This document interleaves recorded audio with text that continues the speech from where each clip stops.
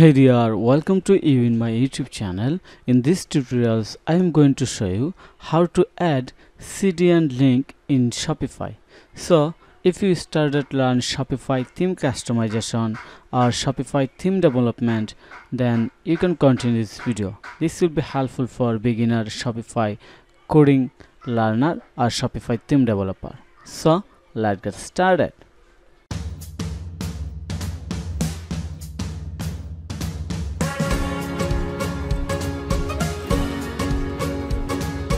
Here is my Shopify online store, and right now I am developing a dynamic news sticker or announcement bar. Look at the top center. I have added a dynamic announcement bar, and to do this I have to add CDN link on my Shopify right away.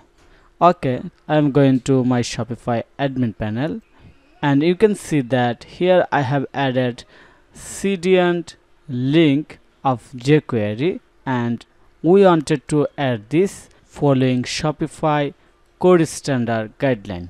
Okay, right now I'm going to start to add right away CDN link in Shopify. Looks very carefully.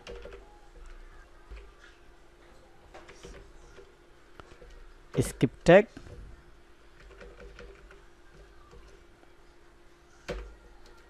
Then just add this line.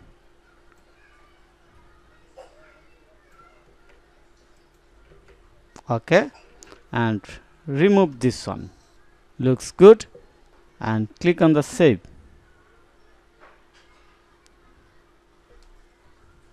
Wow, we have done. So thank you for your time to watch this video. If you think this video is helpful, then click on the like button and subscribe to my channel. And if you need any service or support relevant to WordPress, Shopify or SEO, then you can contact with me. Have a nice day. Bye bye.